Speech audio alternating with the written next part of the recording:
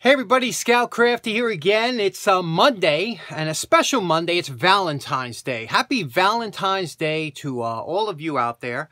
Valentine's Day is a holiday we celebrate here in the States and a lot of parts of the world. It started off as a religious holiday after Saint Valentine, and it kind of morphed like Christmas has into a kind of a different holiday. Now we all think of Valentine's Day as a holiday to appreciate our significant other or somebody in our lives that we love, and and it is the holiday of love, so to speak. A lot of candy and flowers are given away and cards, things like that.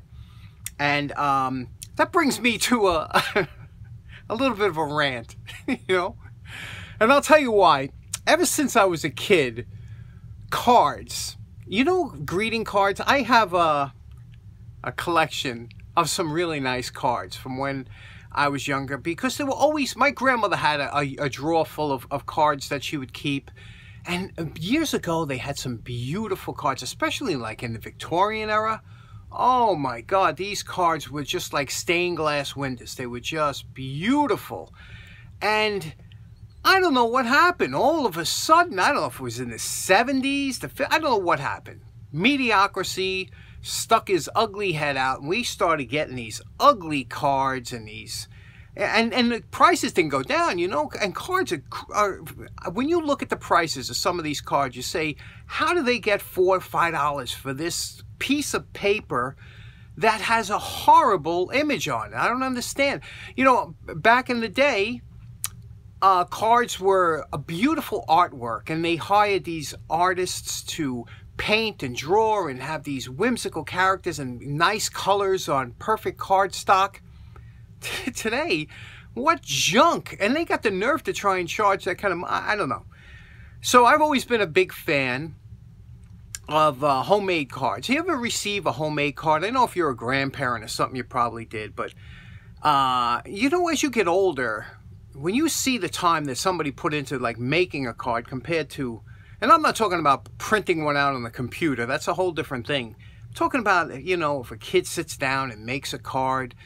And I remember when I was in a scout leader, before the Valentine's Day, I would bring down a whole bunch of supplies and have the kids make their own cards for their mothers, That was a big thing. And I wanted them to appreciate their moms, and I would bring down all kinds of craft paper and those paper doilies, and I would give them all kinds of ideas, and I would bring down my Victorian cards to show them, and they were blown away. They were like, wow, what nice cards.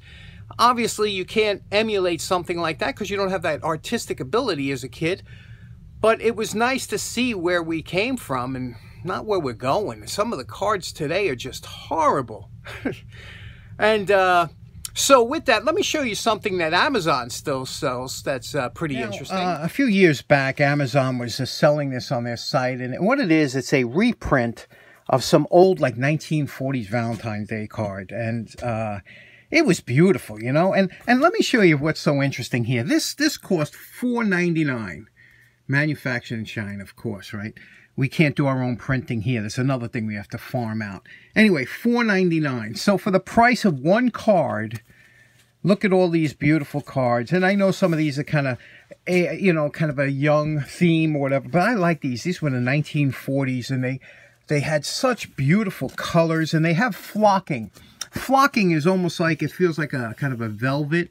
A lot of these cards had, and some of these cards were animated.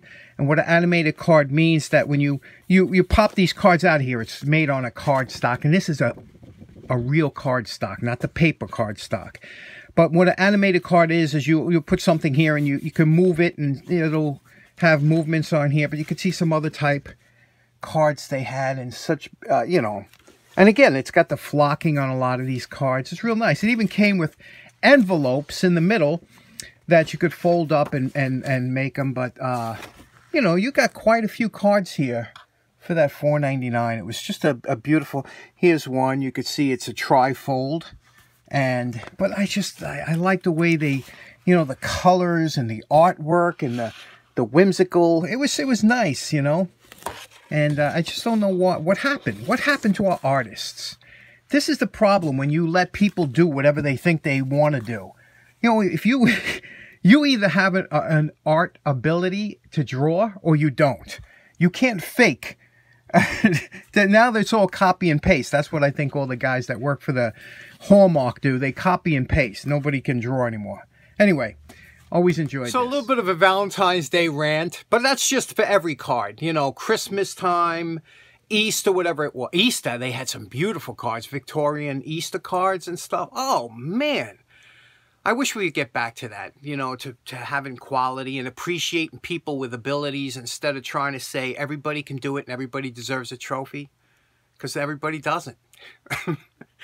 With that, I want to give you a sneak peek of what I got my girlfriend for Valentine's Day. Yeah, of course, I had to get, you know, the traditional flowers and candy with her, but yeah, I always buy a little gift or something, and I like to surround myself with things that please me, you know. And my upstairs, my whole house is filled with all kinds of things I grew up with, things that just give me pleasure to look at when I walk by. I say I had that as a kid, and I remember. So let me show you what I got. Here it is. Now, this whole thing started with this gift is when I was doing the phones. Remember, I was talking about that 1950s beautiful phone, the 500 Bell phone. And I asked her, I said, what kind of phone did you have growing up? She says, you know what I had? I had a Garfield phone. So I went on eBay and I said, I'm going to get her a Garfield phone, because she had one in the 80s, which is her favorite time to be alive, was her, you know, 1980. So I said, I'll get her a Garfield phone, and it'll make her remember back in the day. But then I look, and these things have become crazy collectible, and they're quite expensive. And the reason is, couple reasons. One is because they're pretty interesting. Look, when you lift up the headset, look at the eyes. The eyes open up. You see? When you open and close, the eyes open up. So I thought that's pretty cool. Here, let me show you again. The eyes open up when you lift the headset. It's got the touch tone. So this is a nice phone in working condition, everything. The problem is that these phones, an interesting story. Back in 1980, there was a ship that was going over to overseas to Europe, and one of the shipping containers fell off, and in this shipping container were hundreds of these Garfield phones. And since then, for the last 35 years, these phones have been washing up on northern France shores. So much so that they became like a pollution problem, and they had people going out there and collecting them. So that for some reason, there's kind of a world following for these, and they become quite, like I said, collectible, but pretty interesting Garfield phone. So I hope she likes it, and you know, I hope she don't see this video before I give it to her. So, you know, it's always nice to have things that you grew up with around the house, because I'm telling you, you feel good when you walk by, like this thing over here. You see this here? See this little Snoopy soap dish, or whatever that is now. Now, when I was a kid, I must have had one of these, because years later, I saw this at a flea market, and I said, I gotta have that thing. I don't know why, but every time I see this thing, it was a soap dish. I guess they used to put soap in it, you see here, but when I have him over here, and he's the first guy I see when I come down the basement to go into the shop every day, and I always it's nice to see him. He's like an old friend, you know? So you have little things like that from your youth that bring back good memories. I have good memories, maybe taking bubble baths as a kid, you know? I haven't taken a bubble bath in a long time. Used to like those things. Okay, one of the projects I had to start off today, I had to replace the switch on my 1x30 belt sander. It was smoking. The other day I was doing a wrench, and and it was smoking, and I don't know what happened. Some of the footage got compromised or whatever, so I had to piece together, but I replaced the switch, and I wanted to do a tutorial on it, but let's just check it out and see what little bit I saved. Okay, so that brings us to today's first project, which is, you know, I was using this the other day to do the wrench. Remember this wrench? A lot of people like this wrench. It was fun. It was a fun little project from Hook. And now what happened is I was using this belt sander, which I haven't used in a while. I kind of like the flap grinder now, but as I was using this switch I never liked. It has a plastic cover on here. You know, I just never liked it. I never had a positive click. I'm big into switches. I love switches. And this thing started smoking. So much so that I was like, oh, how am I going to finish the project? I don't want to go to my other, I don't have the same number of belts for the other sense. So what I did was I made sure it was on, and I kept plugging and unplugging it every time I went to turn it on just to get the project done. But we need to put a new switch in. Now, to put a new switch in, you could easily just go online, and the Grizzly parts or any of these parts are fairly inexpensive, you know. So you go to the website and you can order one up, snaps right in. The problem is they don't make that switch anymore, and rightly so. The thing was, I never liked it. And I had that same problem with this. Press here. This switch here, this is like the second one I think I replaced. And you see here? This switch will go, and the worst part is it usually fails with it on. So you go to shut it off, it won't shut off, which can be dangerous, you know, especially when you need a switch. So next time this goes, that's the last time that crap switch is going on. So when the switch went, I said, you know what? I'm going to replace, I want to put a different switch on there, like a toggle switch, something I like.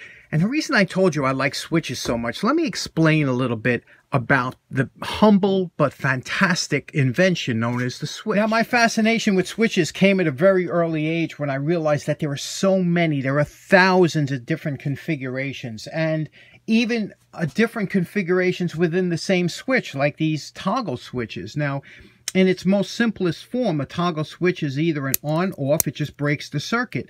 But you can have other toggle switches that when you switch it one way, it turns on some other circuits. When you switch it the other way, it turns on other circuits, depending on how many poles you have.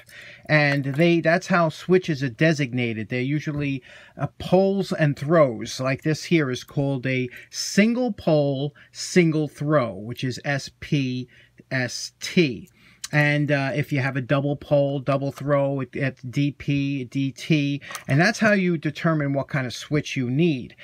Years ago, the old-fashioned, I love these old knife switches.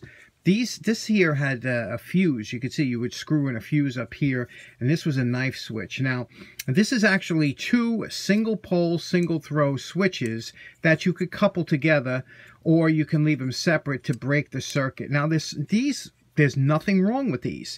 You don't see them anymore in homes, I guess because they're open. They want to keep it closed, and UL, Underwriters Laboratories, they don't consider that safe, or OSHA, whatever, that you could touch something. But these switches are still used in industrial applications today, knife switches, and that's all the switch does. It makes contact or breaks contact.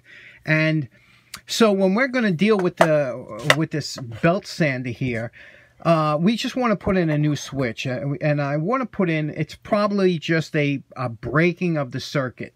And let's take a look. I've never removed this switch before, but this seems like this is a dust cover on here. You see how it moves a little bit? So we got to pry that up over here. And you just take an X-Acto, something that can get under the corner here, and you try and pry this up, okay? And again, you know, try and work your way around it so you're not doing really any damage. But here you can see we pried up that cover here, and that reveals a standard on-off. And you can see, it's broken. It don't even have the snap anymore.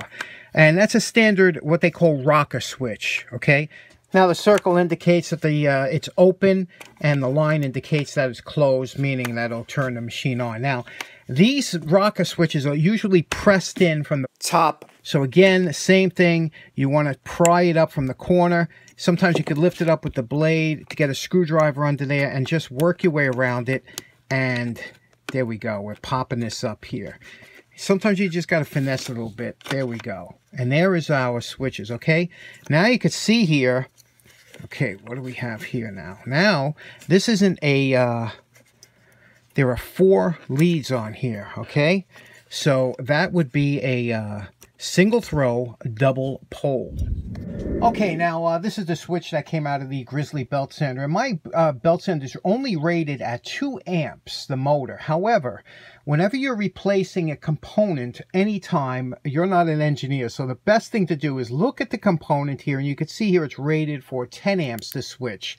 So it's always a good idea to put in the same or greater capacity switch. So we replaced this with a 10 amp single throw double pole switch, and this has the spade connectors. Now you can find the toggle switches with the spade connectors, and you could just put it in just by sandwiching in between two pieces of plexiglass to take up that room. Okay, we remounted the switch here, and now, you see, I always keep my scraps of plexiglass. You might say a small piece like this, throw it. I never do. You just throw it over there with the rest of the plexiglass, because this is a perfect size. If you could cut this in half and make 2 switch plates, you know, for when you have a hole that's too big for the switch. That works good. Now we plugged it in, and now just a nice switch. I always love a good toggle switch. Now, if you've ever been curious to see how a rocker switch works inside, it's very simple, and it's kind of ingenious. Now, here is the top plate, okay?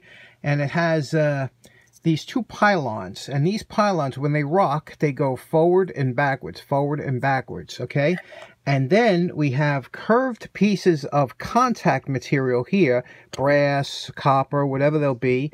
And when they rock, it'll either push on this side or this side. You could see by rocking there, and it'll make the contact. And when I pull these 2 pieces of contact material out, you could see there it rests on that, like a seesaw. It'll rest on that middle section, and when you push the switch one way, it'll make this contact between here and here. When you push it the other way, it makes a contact between there and there. So it's like a seesaw, and this is all you have making the contacts are a small piece.